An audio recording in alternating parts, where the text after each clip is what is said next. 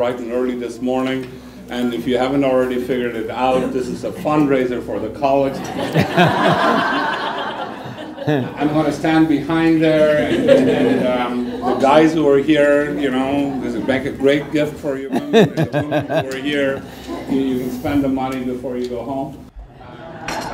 And then, great to have Jim and Jackie on campus, and without further ado, I add my welcome to all you early risers. It always impresses me. I want to thank James Bunn, who's here this morning from BNY Mellon Wealth Management, our generous sponsor, and the Friends of Concordia who make this program possible. And I'm delighted to welcome Jim Bunn, Chief Marketing Officer of Brahmin, the Massachusetts-based handbag and accessory company. Jim has built a career growing business in the high-end consumer goods sector. He started in the heyday of the department store, recruited by Estee Lauder companies where he spent 14 years. First as Regional Marketing Director of Clinique for Clinique, eventually moving to London, where he ran Clinique in the UK, before returning to the US to run Prescriptives, another of Lauder's brands. He moved back to Clinique, where he oversaw their 14 international department store markets, which included the UK, South Africa, the Pacific Rim from China to Australia. Jim then joined the Calvin Klein Cosmetics Company, where he oversaw 10 brands before leaving the cosmetics industry to return to accessories, becoming Executive Vice President of Global Marketing and Sales for Le Sport Sac. There, he led the explosive growth of the brand throughout Asia.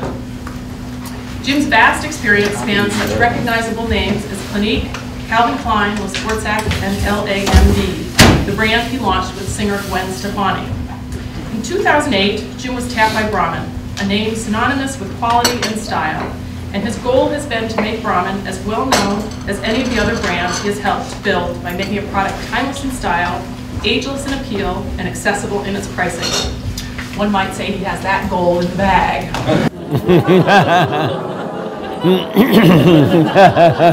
Couldn't resist. His remarkable international career is in no small measure attributable to his personal style and character.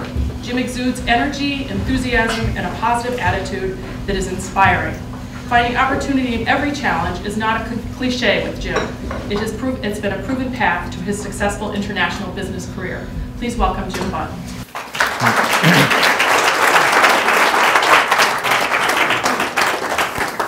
Good morning. Thanks very much for coming.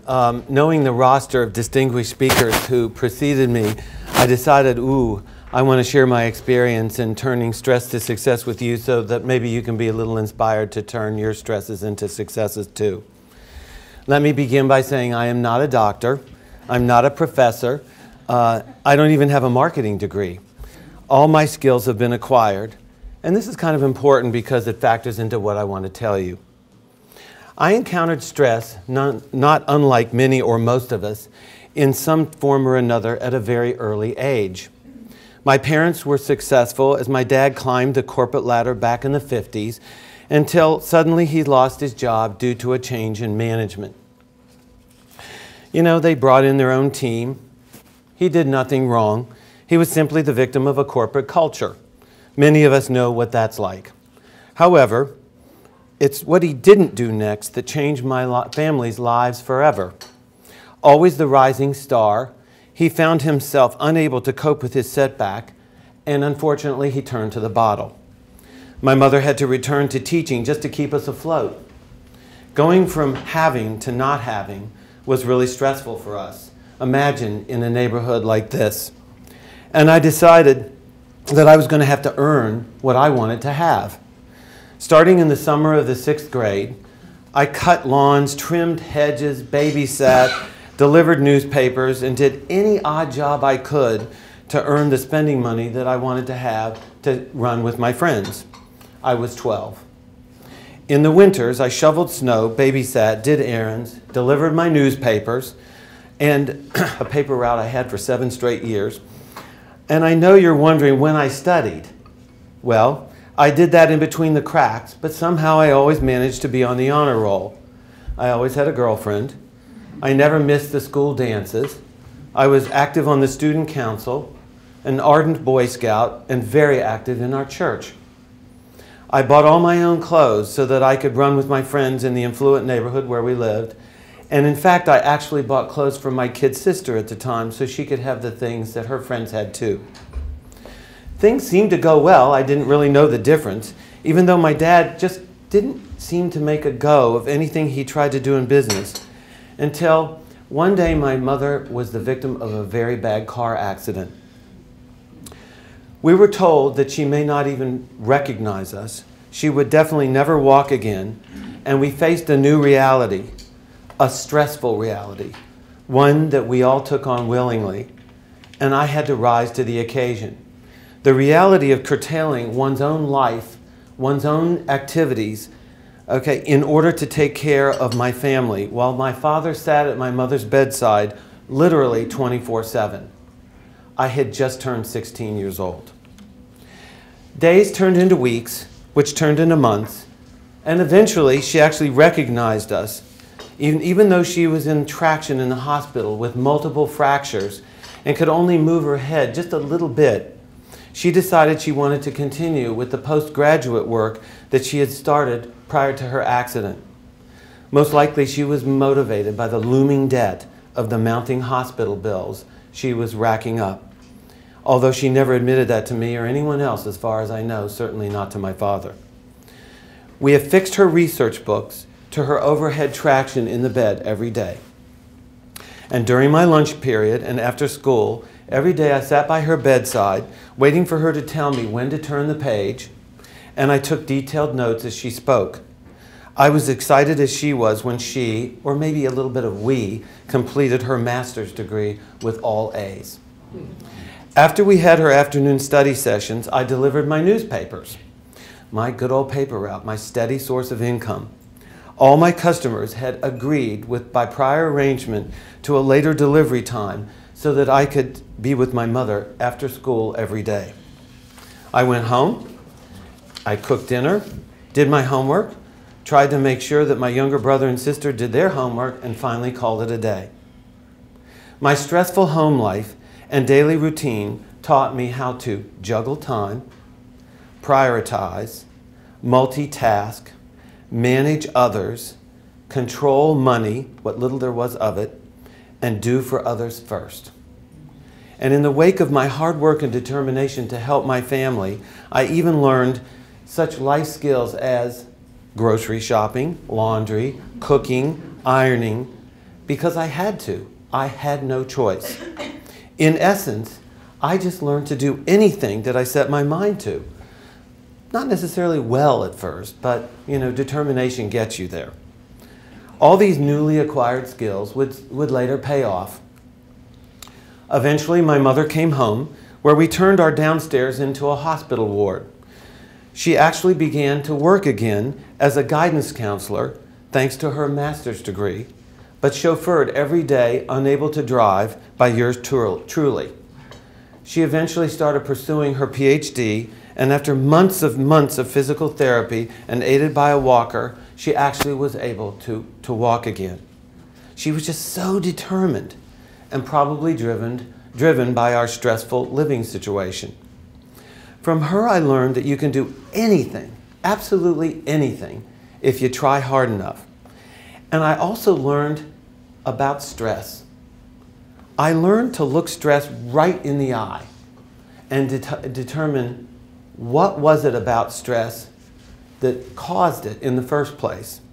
And was I going to try to defeat the stress or embrace the stress? Armed with my inflated can-do attitude, I went off to college, and after studying 3 languages in high school, I decided I wanted a career in the Foreign Service. I wanted to see the world. So I put myself through college. I always had a job, sometimes full-time, and 5 years later, including a fully self-funded study abroad in Colombia, South America, and a work-study trip to Europe for which I had to take student loans, I earned my master's degree. And I thought I was ready to go straight to the United Nations.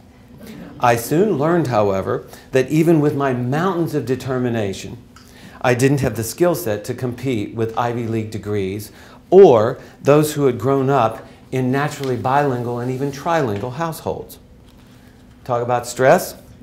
I was engaged to Jackie with our wedding date looming, and unemployed in an era much like today's.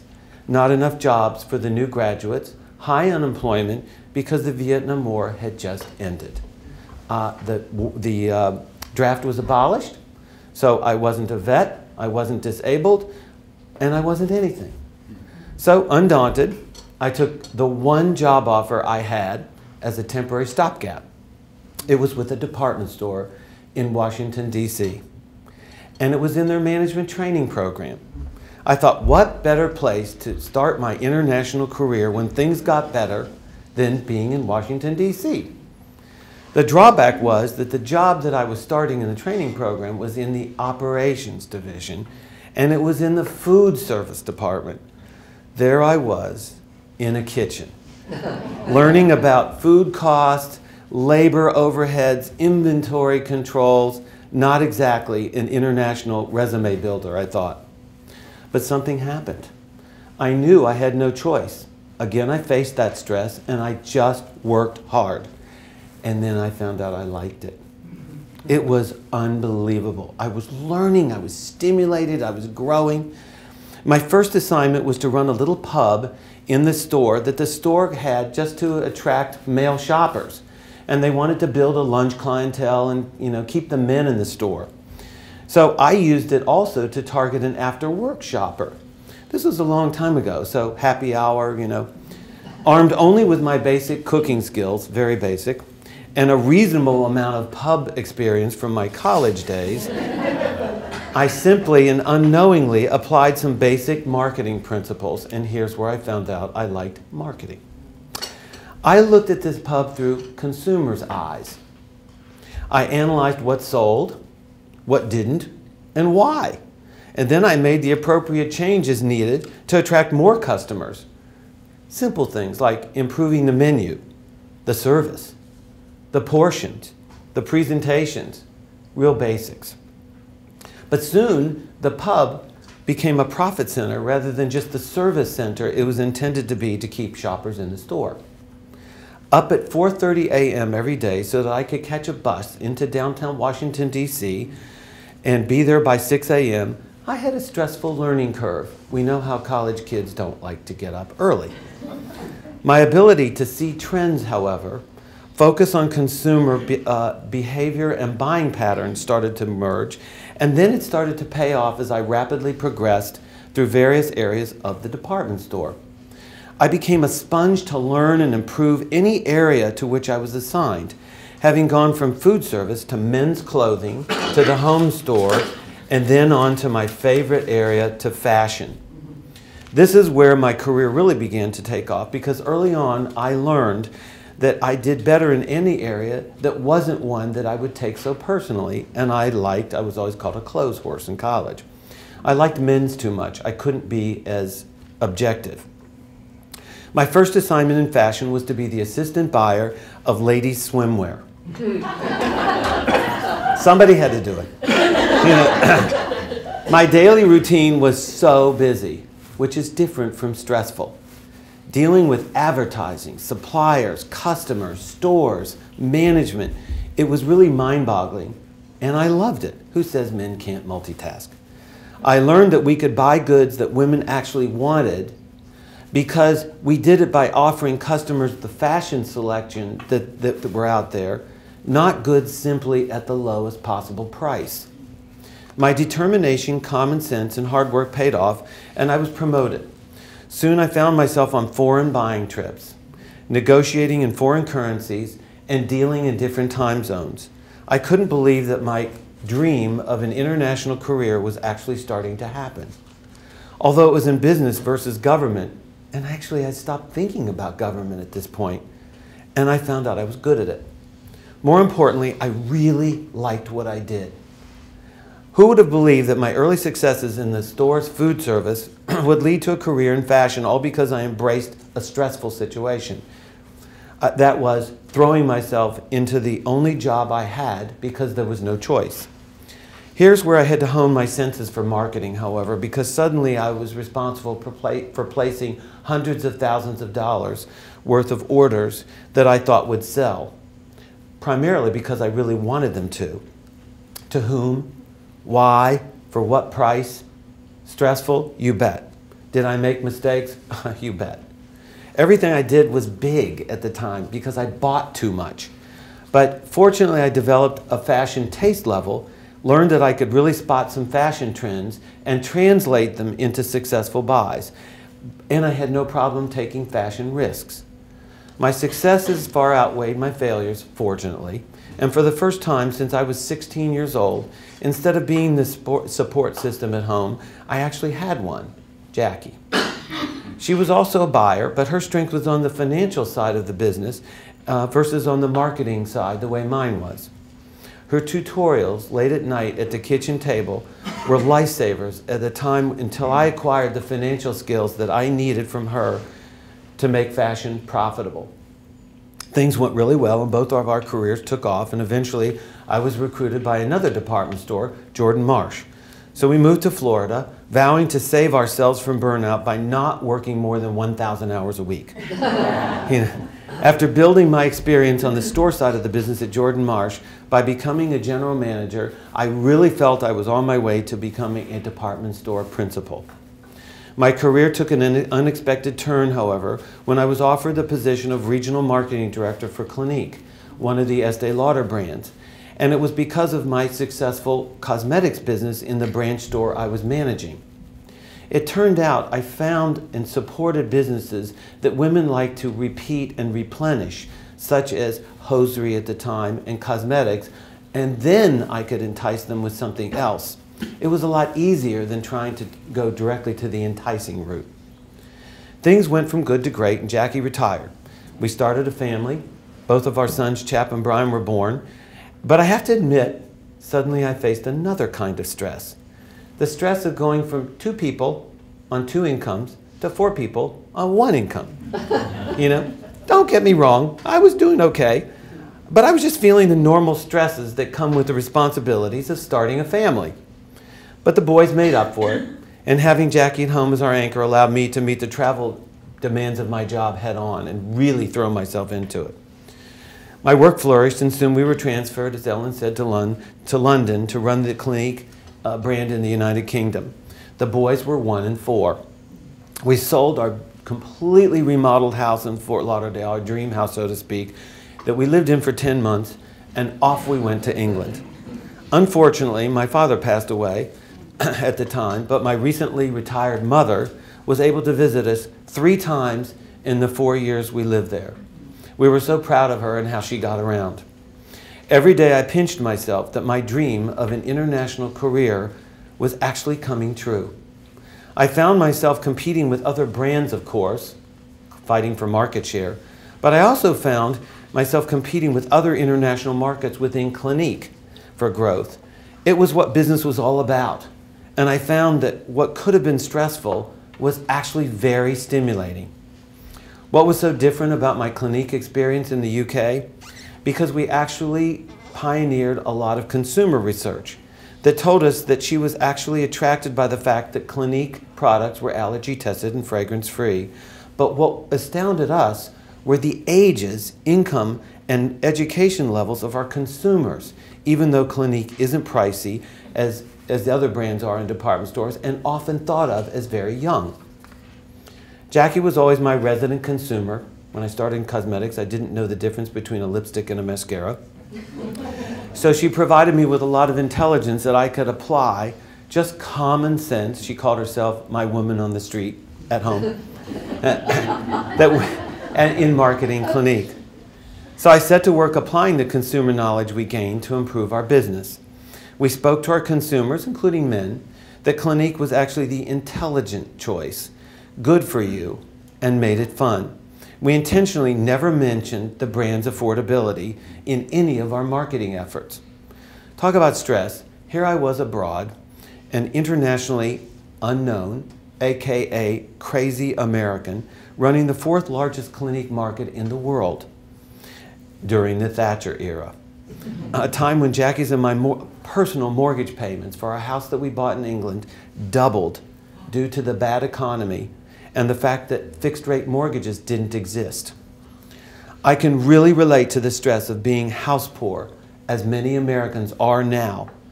and it reminded me of my childhood. That first year in England, although a great experience, was really rough on us as a family. But we had no choice other than to make it work. Did we get stressed out? Yeah, a little bit, but we had to overcome it. So we made our own fun. We played a lot of games as a family, and even with our friends, because we realized they were all in the same situation. We loved our times in the UK and are still close friends with many of our former neighbors. We grew even closer as a family because we didn't know anybody there at first. Business took off and we gained 2 rankings in our market share in the first year, from 6th place to 4th place. With sales climbing, the business stress, even in tough economic times, started to abate, and my PR team and I swung into action.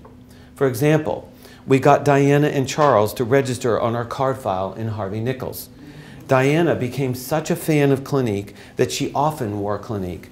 Photographed on the cover of Vogue, a new lipstick shade sold over 60,000 units in a week when she wore it, the amount our previous best-selling shades would sell in a year. Intelligent consumers looked at Diana as young, yes, but also, something very key, as someone who could have any brand she wanted. Again, reinforcing what we picked up on earlier, the fact that because the brand was so well priced, it appealed to our consumers' intelligence. We made the brand so desirable that our prices were actually a pleasant surprise. Why spend more when you didn't have to? Editors and consumers alike related. Besides Prince Charles, one of the ways we got attention of British men was shaving the balloons that we had inflated in Harrods to show how smooth a shave could be with our cream shave, knowing that neither he or any British male would volunteer to have a shave on the selling floor of a department store. It paid off. The fashion press loved it, and sales of our fragrance-free men's products exploded. In fact, in 4 years, Clinique became #1 in the UK and is still #1 20 years later. As a result, I was repatriated to New York to run Prescriptives Cosmetics, another of the Estee Lauder brands known for its custom color and for its exact match of makeup shades. This was a brand known also for its innovation, and boy, I was really looking forward to this experience. The fun of being back in the US was marred, however, by my brother's sudden suicide. Knowing that the stress of suffering a personal tragedy like that can distract or even derail someone, especially their career, I had to be very careful. I also wondered how I was going to explain that to my sons who adored him someday, and we did. So I focused on my wonderful family as we settled in here in Bronxville and on my new assignment in Prescriptives. Achieving bottom line growth versus top line growth wasn't as much fun as increasing market share had been. And being in the corporate headquarters in the General Motors building of the Estee Lauder brands created a new kind of stress for me, a corporate kind of stress. But I knew that concentrating on improving the brand's profitability would be an invaluable experience. And it really was. After leading Prescriptives into the black for the first time in its 14-year history, it had been sort of a family hobby of Leonard Lauder's, I realized it was a must to at least break even because the Lauder Corporation was heading into its IPO. I returned to Clinique after that. I told Leonard, this wasn't fun, can I go back to Clinique? And he actually said yes. I went to run the international markets for the department stores outside North America. Here's where my travels took me all over Asia, South Africa, Australia, Europe, back to the UK, me, the guy from the department store kitchen. I think I really would have done this for free. I was so excited to have my international job at last. With my built-in marketing credibility from my UK success, I set out to make the Clinique brand #1 in all 14 countries that reported to me. There was a new kind of stress in doing that, learning the time zones, the cultures, the hemisphere, the weather conditions, all those things. You can't launch a cream in the winter there because it's summer here. You know, the stress was also not having enough time to do everything that needed to be done, especially as the new era of specialty dermatologist cosmetics brands was dawning. But that stress turned into success too, because I then challenged my team. I realized I didn't have to do everything by myself and alone. So we got great energy all over the globe to think differently, find competitive gaps, and always stay consumer focused. And it worked. After opening Clinique in China and in Korea, #1 in every location where we opened, fixing the post-bubble business in Japan, which was really bad. That's where Clinique was desperately trying to hold on to its already well-entrenched #1 position. And that's also where my Thatcher-era UK experience really paid off. We became #1 in places like Indonesia. Think of the skin tone and the ethnicity there. Malaysia, you know, and we readied Hong Kong for the handoff to Chinese rule. I then left the Clinique and the Lauder Corporation after 14 years to join Calvin Klein to head up their Western Hemisphere. Joining Calvin Klein after the biggest single fragrance launch success in history of any company, CK1, where sales topped $100 million in the US alone in its first year, I was lured by this new challenge from the recruiter, as well as adding more foreign markets to my belt, as well as being responsible for duty-free. I went from a fragrance-free brand to fragrance, selling products that outperformed our claims to selling products that consumers don't really need. But fortunately, they wanted them because they make us feel better. Traveling the hemisphere. Wow, was this really happening to me? We galvanized our efforts, reassessed our resources, and rebuilt the market share of our classic fragrance brands. From Argentina to Canada, where my foreign language skills were useful, by the way, it was gratifying to see that our Back to Classics marketing approach was paying off. And it was in large part due to the black and white ads that were actually outtakes that I had resurrected from old campaigns because we had no money for a new shoot. These brands registered again in the top 10 best-selling fragrance brands in every market in the Western Hemisphere, even though the marketplace was being besieged with new competitive fragrance launches. Stressful? Yes, but our marketing successes were simply the result of listening to consumers and identifying that they were tired of grunge and androgyny, what Calvin was known for at the time. However, the dramatic gains we made were not enough to offset the downward spiral of the CK1 juggernaut. Consumers had voted, and it was a one-hit wonder. Calvin Klein even went cold as a result as a designer. Ralph Lauren started to burgeon. And so we approached Unilever, who owned the Calvin Klein fragrance license, to acquire other fragrance license brands so that we could build a stable of successful fragrances, and we did, such as Vera Wang and Nautica, and offset the downturn that we were incurring, hemorrhaging actually on the bottom line of Calvin Klein. However, Unilever got tired of investing more monies and put the company up for sale. Even though he had stopped the erosion of our market share, suddenly, along with all the other board members, I was out of a job. I was 50. Like many of us, this was a stress that I always feared and never felt I would actually have to face. Until then. Remembering how my father reacted when he suddenly was unemployed, I sat down and I realized that with the help of an outplacement counselor, may she rest in peace, to whom I shall be forever grateful, that I had a rich and unusual resume filled with marketing successes, often in the toughest of economic situations all over the globe. I looked in the mirror and I said to myself, I have no choice.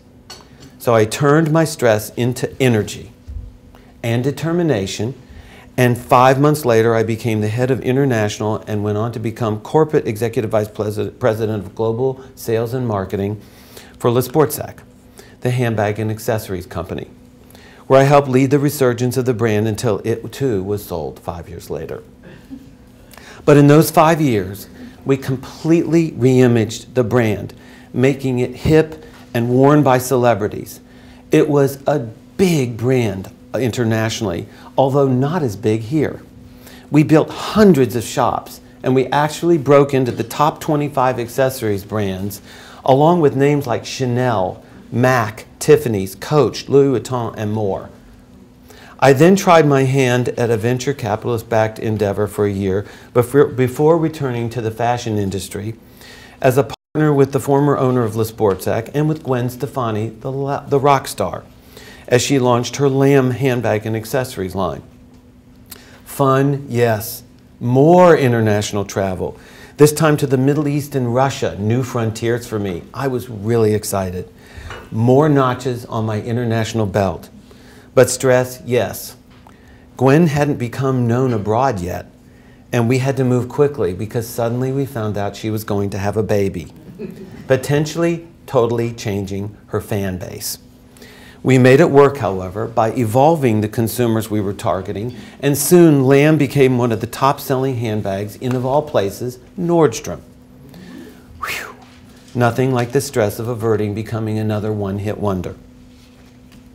Augmenting the Lamb brand with other brands included doing a handbag line for Jill Stewart, the New York designer who was big in Asia, and our growth really was tremendous. Creating, managing, sustaining growth are all different endeavors, as you can imagine. But when you're in the fashion business, you have to go full throttle all the time. Sleep with one eye open, I like to say. A kind of stress in and of itself. Your brand has to be noticed, has to be relevant, and has to be fresh in order to grow in the fashion industry at all. That type of stress leads to success if you never let up, literally never let up. And if the stars align, and sometimes they do. As in any business, success leads to success, and one day I got a call from a recruiter who wanted to talk to me about an opportunity to take a handbag brand that's been around for quite a while to the quote-unquote next level, she said.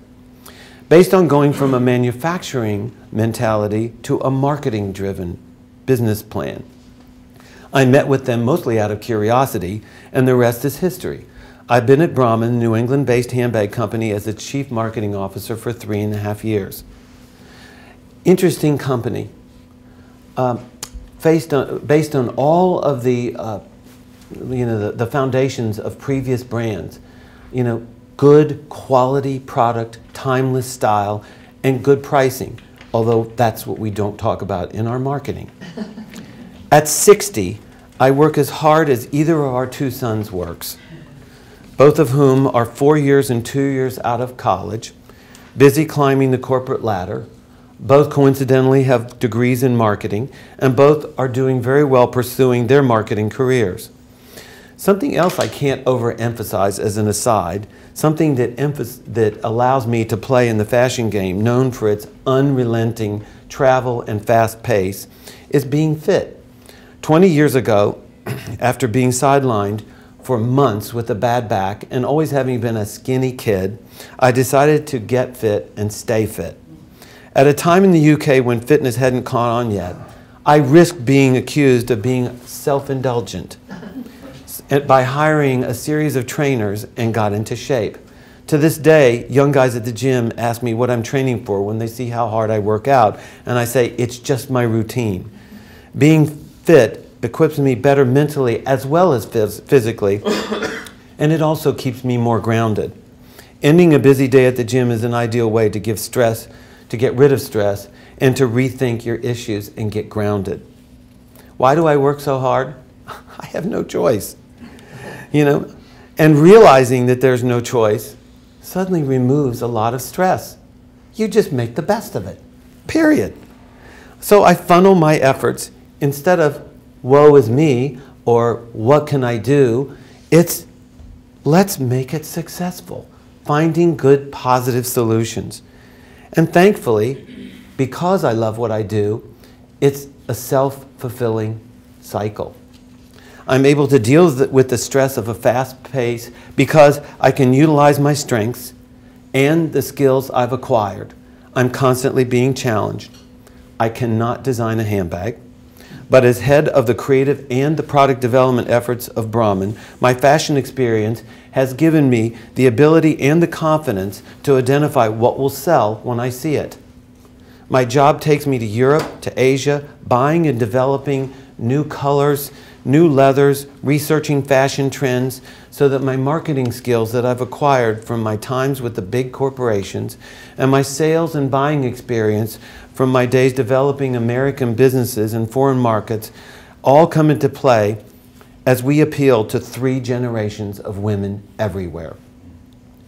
Every day I turn my stressful, hectic, and crazy schedule to successful, rewarding, and satisfying experience where I appreciate every day.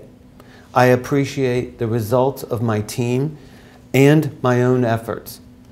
Most of all, I appreciate my wife and my family who've put up with my worldwide travels all these years that have enabled me to throw myself into my job. Even now, as Brahmin's headquarters is in Massachusetts, where my office is, and as a result, we've had to have 2 residences, Jackie especially has enabled me to look forward to going to work every day because every day is full of new stresses. But I view them, as I said, as new challenges and new opportunities. Living and working away from home could have been stressful. We dealt with it. As I said, we purchased a second residence and we treat it like a vacation home. When she comes up on weekends, we get away from it all and we dearly love it, and I love coming home to Bronxville. So it makes splitting our time more fun.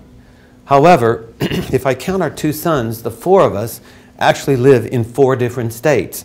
So we work hard at remaining the tight family unit that we became many, many years ago when they were little in the UK, in those stressful times. This wasn't intended to be the story of my life or my career, but rather a look at how stress turned into success if we analyze it and decide to either defeat it, cope with it, or embrace it before it reaches a breaking point. I have always met stress head on. And it's because I didn't have a choice. But I learned that the source of stress isn't one-sided. I look in the mirror every day and ask myself, how can I improve? How can I stay fresh? How can I learn more? How can I alleviate the stress of the issues that I'm facing? What are the unresolved problems? How can I help? And so on. Keeping informed, up to date, challenged, and always on the top of one's game gives you the strongest weapons there are against stress. The energy and determination to succeed in overcoming whatever causes you stress, getting to the root of the stress and addressing the cause of it, and as I said, either take it head on, creatively and tirelessly, until the stress is either minimized or, better yet, eliminated. We have to recognize and take responsibility for contributing to stress when we overschedule, lack information, run late, don't communicate properly, and so on. Even when I'm busy doing what I love to do, which is traveling extensively, I've always put my family first. I always gave as much time and energy as I could to our church and to our community. What could have been stressful became balance. Before opening up for questions, I want to say that I have no career regrets. I have always addressed stress with a resolve. I constantly reinvent myself and challenge you to do that. I have grown from every down in my life as well as from every up. And the ups I take appreciatively and humbly because I believe hubris is the #1 enemy of success. Long ago, I adopted the motto from my mom, to which my sons will attest: you can do anything if you try hard enough. And I hope you adopt that motto too. We just finished our fall market. We showed our line to the fashion press and to department stores from all over the United States as we worked 6 months in advance. But I brought some of our spring product line to show you, as this is what's hitting the stores, Lord & Taylor, Nordstrom, Macy's now, because I thought you might like to see it. And I wanted to tell one little story. Remember I said I had a self-funded trip back to study my languages in Colombia? Well, that was pre-drug cartels, and that was in 1970. and my mom had been through so much, I really wanted to do something, and I saved all my money, and I brought her this real skin bag. I was so proud of it. I don't think she even particularly cared for it. It didn't even go with her outfit, but I was really proud of this bag. Well, many years later, this bag turned into this bag at Brahmin. And it's called the Genie. That was her name. Okay? And it's also an inspiration for other bags in our line to come. But I thought that you could see how kind of one thread leads to another. And this is a perfect example of timeless style for which we like to be known, which is also a very difficult thing to do in today's age, how to stay relevant and fresh and be timeless. It's not an oxymoron. So please come down. I'm happy to take any questions, open it up for discussion. You can ask me anything. As you can see, I'm a very open person. Yes? You remind me of our daughter, who told me the other day, she's a PhD candidate and has 2 jobs and teaches yoga and is helping people who are married to post-traumatic stress disorder folks. She told me that her day is like an Excel sheet. She sees every block of time. And when something gets out of whack, she borders on stress, but she goes on to the next thing. Yes. I think she takes after her dad, which is a good thing. And I'm wondering if you factor genetics into your makeup. I absolutely do, in both ways. My dad, you know, yes, he was an alcoholic and really had a lot of problems. And so I was acutely aware of this, but he was high energy. He owned a room when he walked in. It was really, he really was a terrific person. He just couldn't cope with the stress, and of course nowadays, it's, in fairness, you can't put today's values or mores or conditions on the past. And it was really, he felt like a black sheep. It was really a black mark against him, you know, when he was just sort of out of a job. Whereas today, it's like, okay, well, now I'm in the club. You know, so, and my mother, on the other hand, had a very high tolerance for pain, and an extremely, she was actually the tough one. I think that you take after her, the genetics. Yeah, I think both of them. Yes? When you went to England for Clinique, you did a lot of consumer research. Yes. What really triggered giving up the idea of linking affordability to the product? And If I told how you, did you have the will to do that? if I told you, you wouldn't believe it. One day we were watching, one night Jackie and I were watching Hercule Poirot. And this guy came over from the FBI to work with Scotland Yard to catch an international criminal. And the guy was, the bobbies were all lined up, and the, you know, this is, you know, back in the 30s. And he goes, all right, you guys, we can go for the big one here. We know how to catch him, and da-da-da. And suddenly I went, that's me. That's an American. It was ridiculous. I need to close my mouth and open my ears. So I went and took a completely different approach. I even went out and bought new clothes and started dressing like the Brits. I had never had a double-breasted suit, for example. And by asking questions and probing, suddenly we were on to something. And I realized that is the #1 tenet of marketing, is listening to consumers and acting. And it was that kind of, as I said, I don't have a marketing degree. It was that epiphany that happened one night watching TV. Can you believe it? Yes? You say that your wife was your muse. Well, that's not what you say, but I'm reading between the lines. It seems as though you could not have done this amazing thing without her. Absolutely right.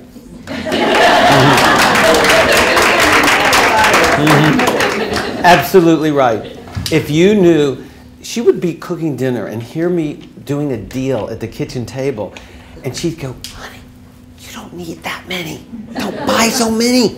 You know, a friend of ours who later went on to become the president of the Head Company department store and then Marshall Fields, and is now the head of Ralph Lauren Corporation for the home division.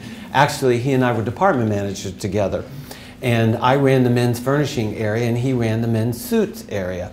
And he took over from me when I was promoted from being a buyer. And he said the first time he walked into the stockroom at the downtown Washington, D.C. store, he almost had a heart attack because of all the goods that were there. And he knew they were old, that yeah, they had all been bestsellers, but there was just too much of it.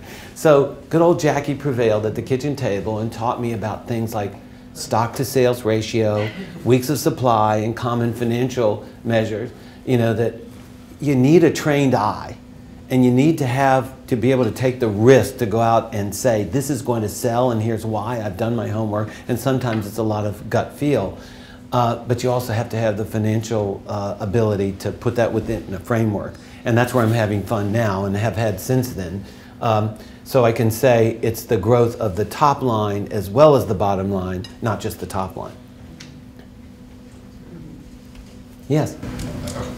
Marketing high-end products during a downturn, how is that different from doing the same thing when things are rosy? Actually, getting people to, that's a really good question. In fact, I should have addressed it. I feel remiss that I didn't.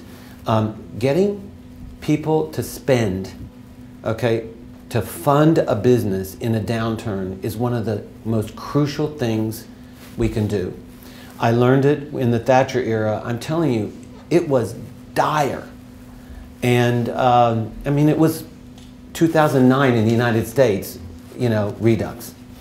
And what we did was I actually got on an airplane and I went to meet with Mr. Lauder himself. And I said, you have your choice. Would you like market share or protect the bottom line? And he said, what do you mean? And I laid out a plan. I said, if we grow, and if we spend, if I expand my advertising and put in more Clinique counters in the high-end stores and really go after it and add staff, we will gain market share. And I laid out a plan. He said, all right, I'm going to give you a year to try this. I mean, this is this guy who was a rookie. They had never sent anybody abroad before, but it worked. And that's how we gained 2 market shares and two ranks. I also told him that we were making a ridiculous amount of money. I literally said that. I said, and the reason why was because we were part of a stable of brands in the United Kingdom, and we were funding the brand with his name on it. And so we had to be more prudent. That's why they put me in Japan to fix the bubble. You know, the business was just almost in shambles because they were still operating under the same way. And so we spent money. That's kind of what we're doing now. We are a privately held, rather small, but well-capitalized business. And when I laid out my plan to increase our advertising in Vogue, to expose ourselves in the European market, to really you know, reach out and hire a PR firm and redo our website, and which I invite you all to go on and see, and really make the experience come alive, all based on a new product lineup that I had worked hard to lead. We've never looked back. In the last 2, and actually sales in my second year went down because it just takes a while for new product initiatives to hit. But sales in the last couple of years have doubled and profits have tripled. And the reason why is because we're doing something that is so high risk and so unlike any other business. You know, any business would like to have a core of products to sell. We don't believe in core. I've convinced them that breadth and flow and excitement, because of my ready-to-wear days, is what's enticing to people. So that, you know, based on the research, what's the frequency of how somebody here goes into Lord & Taylor, let's say, in Westchester? Shockingly, it's almost once a week. You know, the average person once a week. So if you have your displays look the same for 3 or 4 weeks in a row, they just walk by it. It becomes wallpaper. You constantly have to be fresh. So spending, planning, being aggressive, and my owners actually said, if I didn't know you better, I would actually think that you don't want the economy to improve because we're doing so well in tough times when everybody else cuts back. And that's the key. But that was an excellent question. Yes. I understand there are a number of, as we all know, there are a number of ambassadorial posts that are political. You have to work on a campaign, and if your man's successful, and you might get it. Are you interested in something like that, trying to become an ambassador? Boy, I hadn't thought of it, because in a way I kind of am. But yeah. Yes. Thanks, everybody, for listening. I actually have a gift for you, for each and every one of you. There's one for the men and one for the ladies. I hope I have enough, and if not, I'll give you my card, and we will make sure that you get one. But I want you to just come down and see the product. It's really an interesting line. We have done all sorts of things with Vogue magazine as our advertiser. We just launched Vogue.com this past week. We have designed the exclusive tote for Fashion's Night Out. This will be 3 years running. These may not mean a lot to you, but these are big PR coups in the fashion world for a little old brand like us to be the exclusive brand at Fashion's Night Out to make the tote. We appeared at the Golden Globes. We appeared at the Emmys. These are particular lounges that invite celebrities and contestants and nominees, as well as dignitaries from the industry, to come and see product. And it's what they call juried. You have to actually apply and be accepted to get in, and once you are, you're the exclusive of that category. So we were the exclusive handbag brand at the Emmys, the Golden Globes. So it's been fun. Thank you.